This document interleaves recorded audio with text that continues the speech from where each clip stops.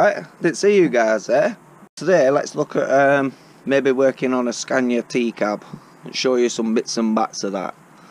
So I'm currently in loft. Shit all. But we're going to find you basically my chassis rails for the Scania. But it's all here.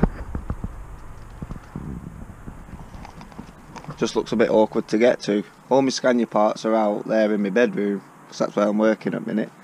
Because yeah, as you can see, it's practical at the minute, just not practical. So Scania. So basically we're starting out with your ordinary Tamiya Scania kit,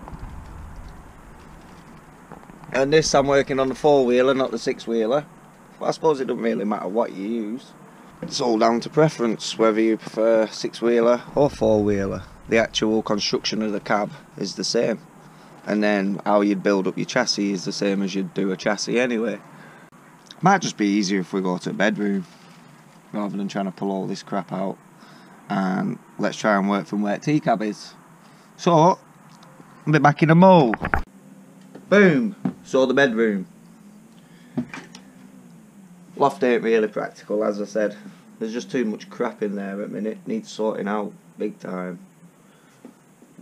So I've got a nice little table in the corner of my bedroom. Wife is super pissed off about it, because if you can see in the top corner there, you see all the wardrobes is just full of RC stuff. Under this table it's full. Behind me is full. You see the drawers in that wardrobe? They've got my tools in. It has to be done. What else am I going to build? It's all about being organised. And to be quite frank, this isn't organised for me. I can't work like this. Hence there not being much videos recently. Last year just ended up going a bit downhill for me, so trying to get into it, trying to get my spirit back, trying to build, and I just bring it to rooms where I felt comfortable at the time, and it just didn't work out. So I'm going to get on and get my loft sorted back out. Then I can keep you guys in boring videos, listening to me all day long. I started this with your Tamiya, the R470 Scania. Now I went up the loft to try and get my chassis rails, because I think I still have the original chassis rails for this Scania.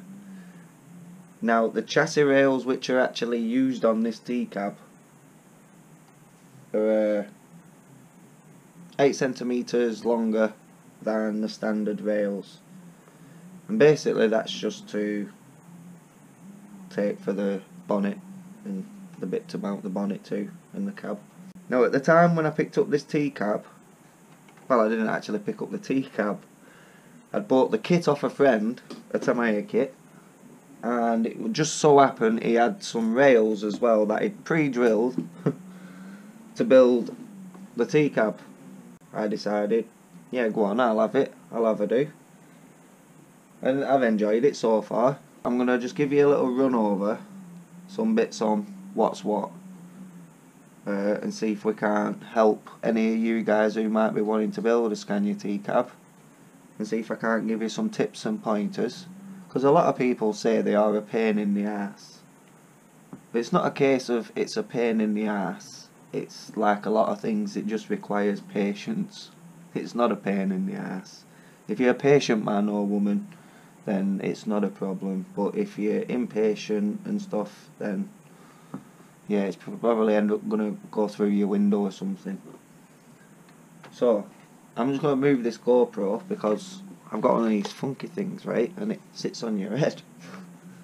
But it's great because then it gives me my hands. So I'm gonna just now put this little session 5 on here, put this on my head so I can use my hands, not get in the way of the camera, and yeah, go through. I'm sorry I'm talking a lot of crap, but I'm excited.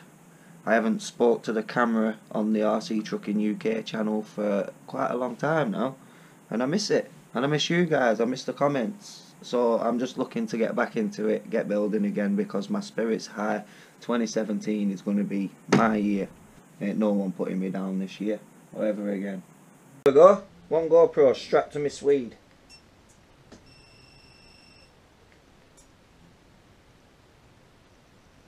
The hell were you beeping at?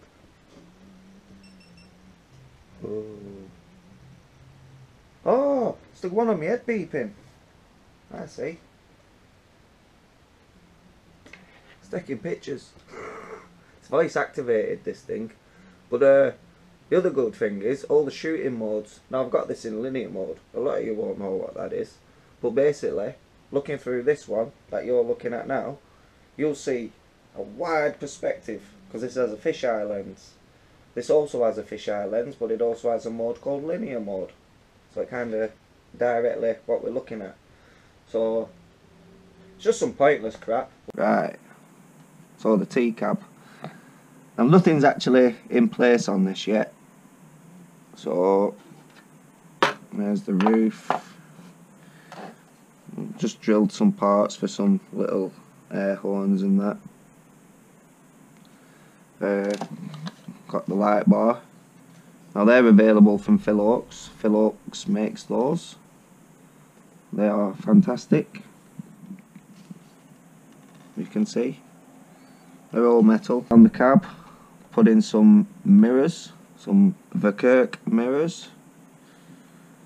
And on the rear here, some Filberg stacks, some good exhausts, and the bonnet, which is available from Jerome.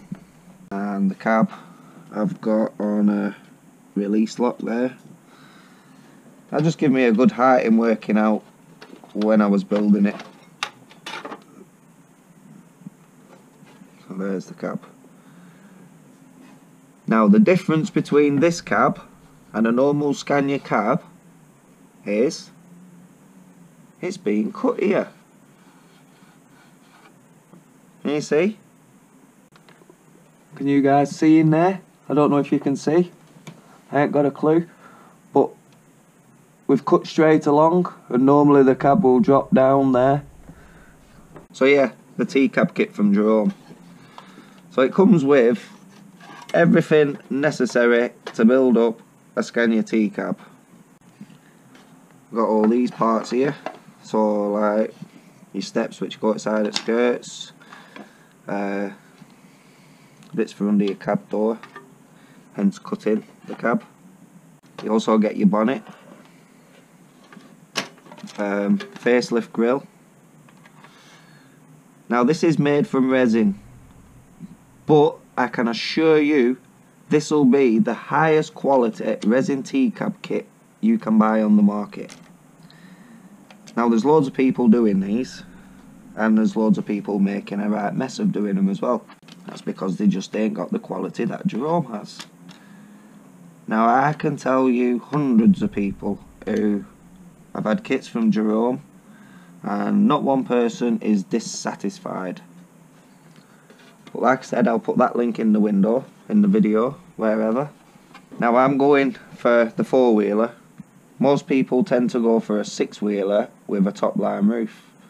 So I'd like to be a bit different and have just a plain four-wheeler, no top-line roof, and also no aerofoil kit, and you know, the wings at the back, etc. None of that, just a plain cab. It's just my preference, it's what I like, and it's all down to personal choice. That's why the hobby is such a good thing. We're all different, we're all unique individuals, we all have our own tastes, and that's just my preference. And the colour is going to be the blue on my Scania and my Mercedes, which still is unfinished, by the way. I'm down to all electrics, but I'm not really like an electrical person. I just like building and painting and things. So yeah, there we go, find it in here. So my T-cab will be going that blue.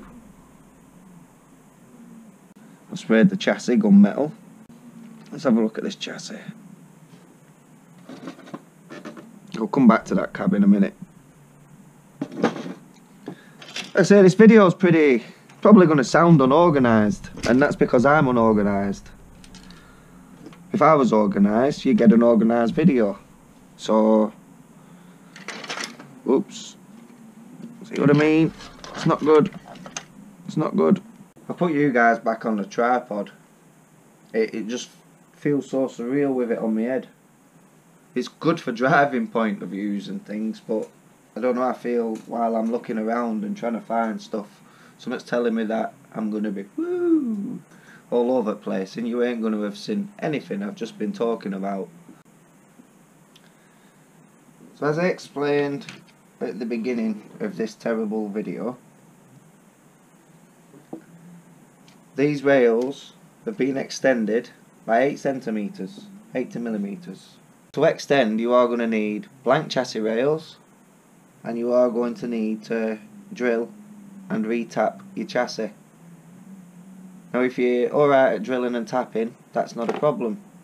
And as for knowing where to put your holes, that's not a problem either. It's exactly the same. So if you was... these are 6x4 rails. So what you'd do is you just mark up all the front from the front half of your chassis and basically put that to the front of your blank rails, drill, tap, and literally go from the rear and take that up to the rear of your rails, copy it, you know, mark it out, drill it, tap it.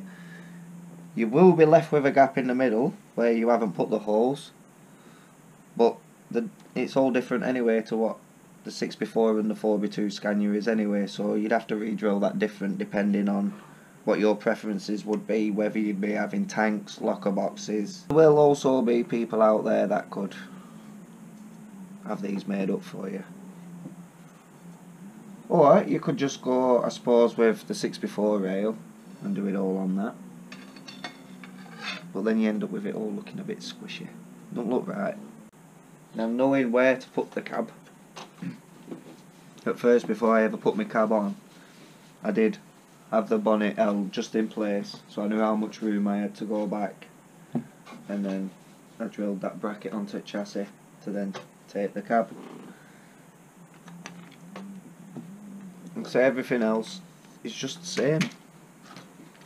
You just build up the rear as you build up your truck, build up the front as you build up your truck, and then that bit is kind of down to your imagination. So all you're doing with the cab is we're cutting the bottom off, which I've already done. I should have really done all this with you, but you get the gist. We're just going along that line and then trying to keep it as straight as possible so it meets up with this. Right, so once you've got your cab in place, it's just a case of lining up the bonnet, which then is easy if you have a bright light. As you can see, all the front is just built up how you would build up an ordinary truck kit.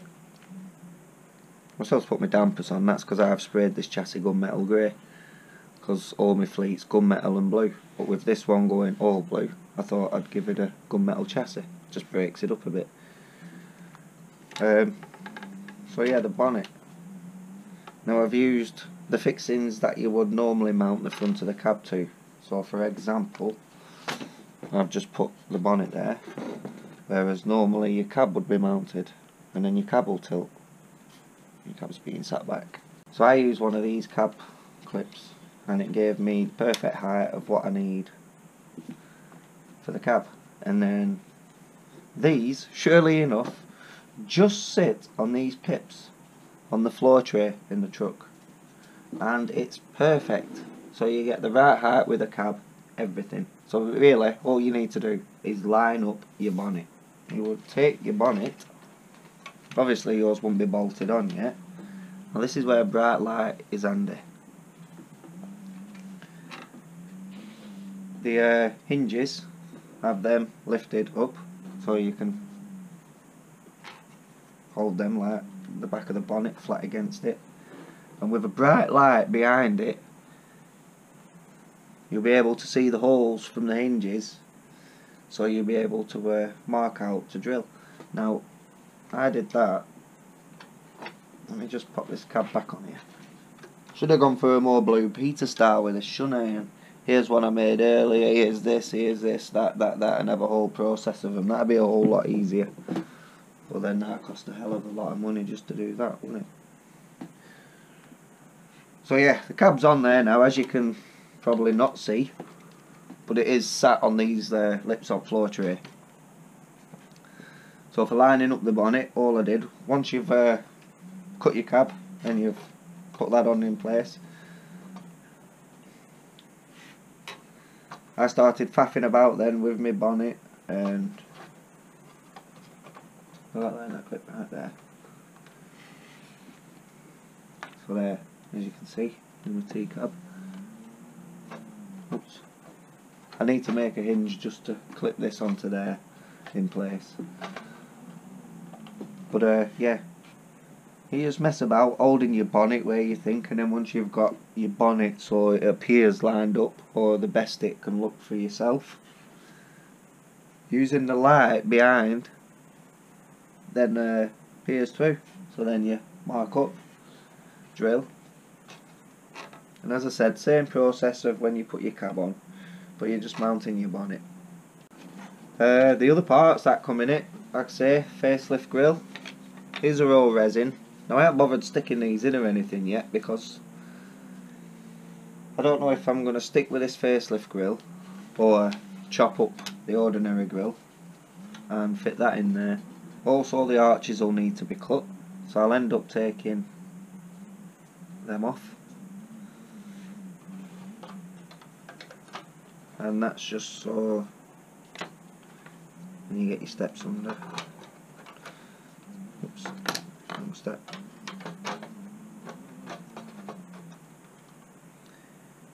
You just get the room then.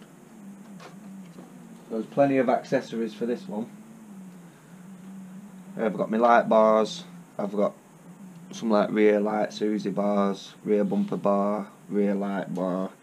I've got a bumper bar underneath which lights up for it. Some of my interior. The window deflectors are also from Verkerk. Amber flashing beacons for the roof. Centre caps again from Verkerk for the rear wheels. So now it's just really a case of getting on and getting it built up. But as I'm doing bits, I'll do the videos with you, and then you'll get a better idea. Like I say, I'm just totally unorganised at the minute, so this is probably the most unorganised video I've ever made. You probably won't follow it, but I'll hopefully give you a little idea. And yeah, happy RCing, and if you need any help or advice, feel free to join my Facebook group, which is also Scotty 555 Babe, RC Trucking UK. You can like my Facebook page and notify you of my videos and stuff when they're coming out. And there'll also be merchandise going up on there soon, part of my range of bits and bats. Not truck accessories, but like, you know, beanie hats, and I'm looking into having some slippers made, so you guys can wear your trucking slippers on the layouts instead of your shoes. That'd be much better, wouldn't it? See, unorganised. I can't even think what I'm saying. What was I on about then? Yeah. Facebook page, Facebook group. Like it, join it. And also, yeah, give me a subscribe. Yeah, I could just talk to you guys all day long at the minute. I'm more in a babbly mood, you know, just want to waffle on. Shall we talk about the weather? Forget the weather, it's crap. Anyone watch soaps? Me neither. This ain't working either because I don't seem to be getting much feedback. Just leave your comments down below. I do my best to try and respond to the lot of yous. Just take care, have fun, happy RCing, happy building, and catch you in the next video soon. Ciao for now, guys.